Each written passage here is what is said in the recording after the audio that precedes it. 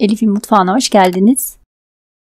Bugün sizlerle yumuşacık, çok pratik ve çok lezzetli elmalı cevizli kek tarifini paylaşmak istiyorum.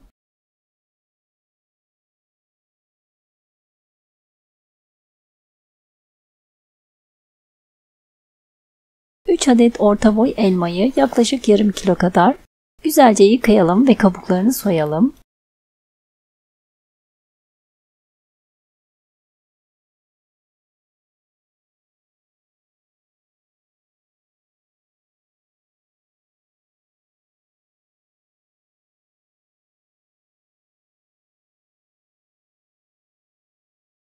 Çekirdeklerini temizleyip kuşbaşı şeklinde doğrayalım.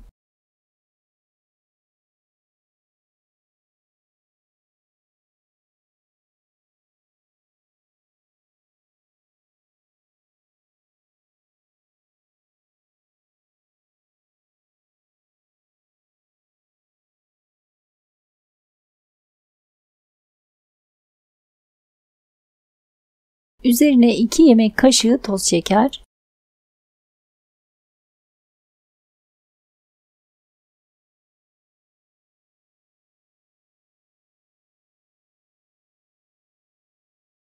ve 1 tatlı kaşığı tarçın serpiştirelim. İyice karıştıralım.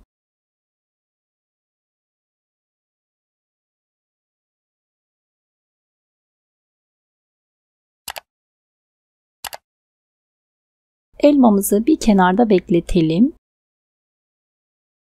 Kek için çırpma kabına 3 adet yumurtayı alalım. Üzerine 1 su bardağı toz şeker ve 1 paket vanilya ekleyip 3-4 dakika kadar mikserin yüksek devriyle köpük köpük olana kadar çırpalım.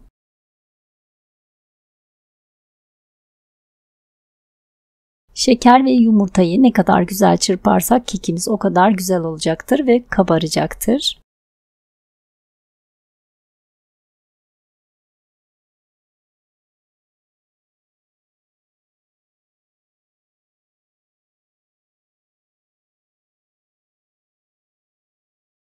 Daha sonra üzerine 1 su bardağı yoğurt ve 1 su bardağı sıvı yağ ekleyip tekrardan biraz çırpalım.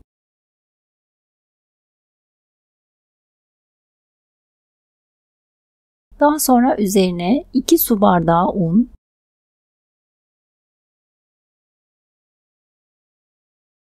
ve 1 paket kabartma tozu ekleyip malzemeler karışana kadar çırpmaya devam edelim.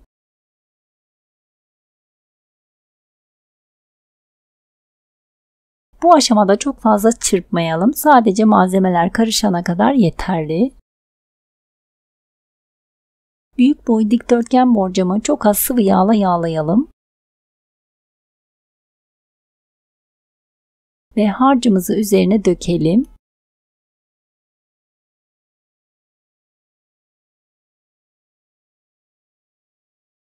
Üzerini eşit şekilde düzeltelim.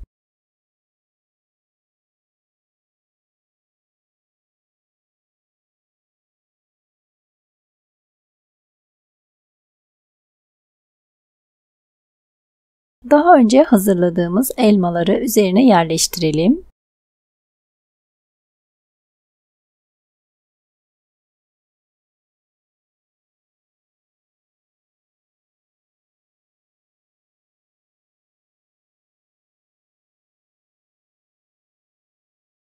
Daha sonra üzerine 1 çay bardağı iri çekilmiş ceviz serpiştirelim.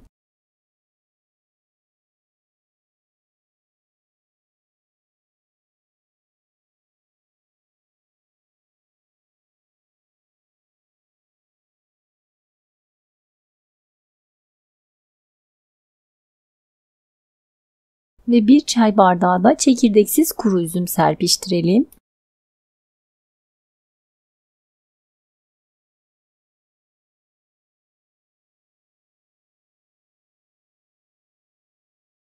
...170 derecelik ısınmış fırında üzeri kızarana kadar yaklaşık yarım saat kadar pişmeye bırakalım. Kürdan testi yaparak fırından alalım.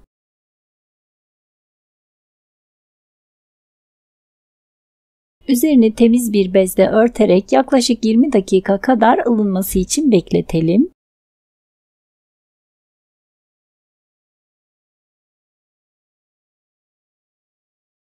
Daha sonra dilimler halinde keselim.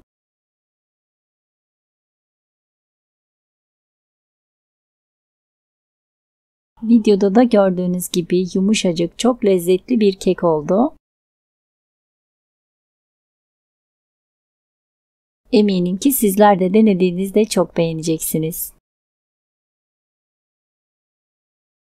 Videomu beğendiyseniz beğeni ve yorumlarınızla ve sosyal medya hesaplarınızdan paylaşarak bana destek olursanız çok mutlu olurum. Destekleriniz için ve izlediğiniz için teşekkürler.